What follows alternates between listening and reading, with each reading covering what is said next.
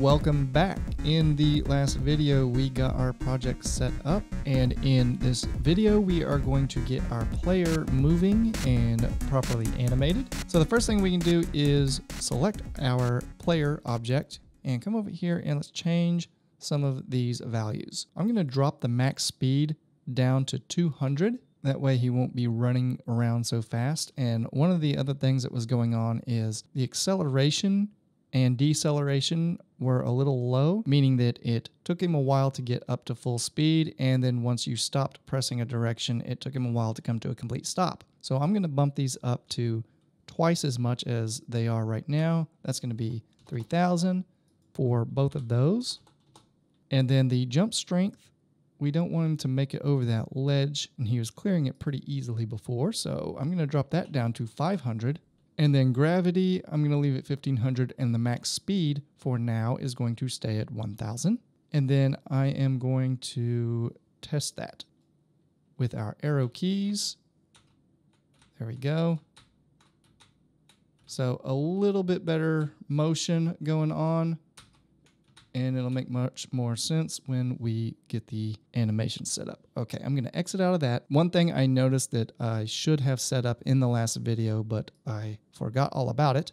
If we click out in the layout area, and that actually brings up my background. So if you don't have your background locked, go ahead and lock that.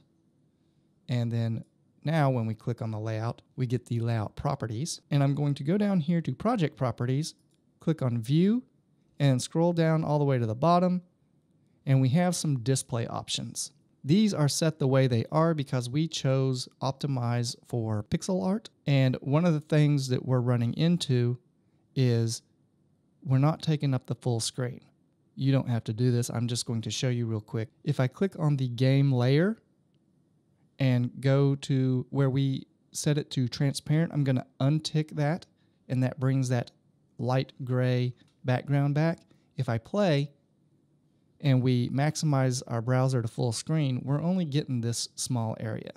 So I'm going to undo what I just did, make that transparent again, and then click on the layer, go to my project properties, and then down here where it says full screen mode, I have letterbox integer scale selected. I'm going to select letterbox scale, and this is going to solve our problem. See, I have much more space to view, and we're able to take advantage of the full screen size.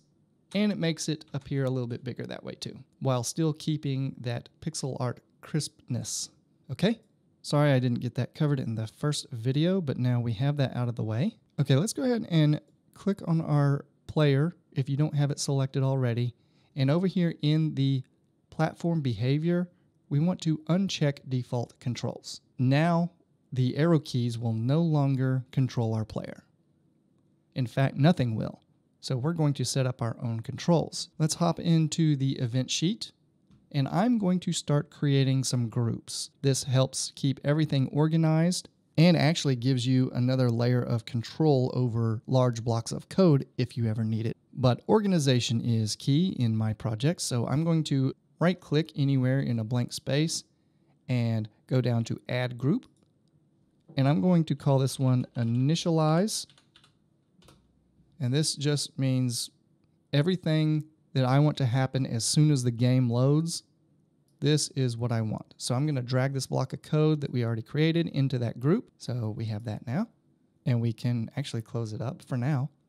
And I'm going to right-click and add another group. And I'm going to call this one movement. Okay, so we're going to give our player some custom controls, and we're going to use the keyboard to assign keys. So over here in our project panel, in our object types folder, right-click on that and add new object type. Scroll down towards the bottom. In the input category, we have keyboard.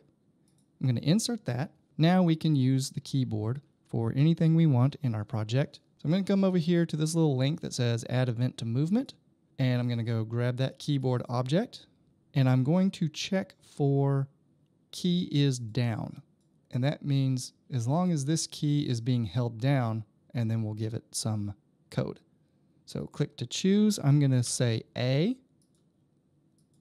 And then I'm going to add an action to that.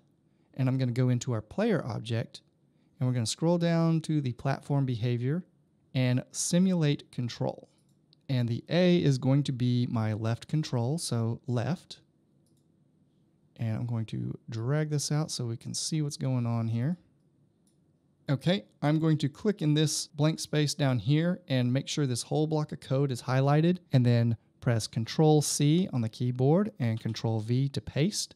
And then I'm going to go into this event, double click to go into it, and change this A to D. Okay, and then we'll go into our simulate control, pressing left. We want this one to be right. So now we have left and right. And now I'm going to add an event to movement, get our keyboard again, and this time I want on key pressed. And we're choosing that because this is going to be the W key, and that's going to simulate our jump. So let's add an action to it. Go get our player object and scroll down to platform, simulate control, and that is going to be jump. Because we don't want to have to hold a button down to jump. We just want to press it. To move, we hold buttons down. We are actually done with this group. We can close that up. I am going to save the project, and then I'm going to play it and test it out. All right, there's my A and D and W.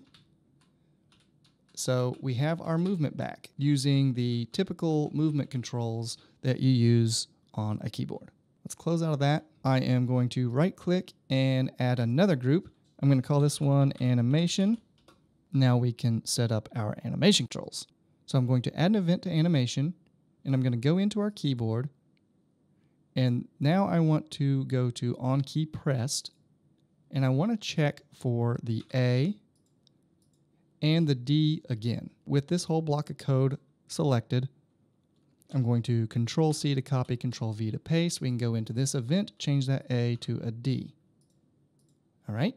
So when we hold down the A, we're moving as long as it's being held down. But once we press the A button, whether we're holding it down or not, I want our player to face that direction until we tell it to face the other direction. I'm going to add an action, go to our player, and when we imported the sprite, our player is facing to the right. So I'm going to search up here for mirror, set mirrored, and if we're moving to the left, we want our sprite to be flipped. So we're going to say mirrored. And then down here, when we're pressing D, we want to flip it back the other direction. So let's add an action, get our player, and actually I'm going to just search for mirrored, and this time say not mirrored. These two tell the sprite which way to face. Let's play. And there we go. We are facing the correct direction with both directions. All right. I know this is pretty basic stuff to a lot of you, but I want anybody to be able to come into this tutorial and follow along. So just a couple more checks here. Let's go ahead and add another event to animation. Go get our keyboard object. And this time we're going to check for key is down again. And we'll check for A. And this time I'm going to just highlight the event, not the whole block of code, but just this one check.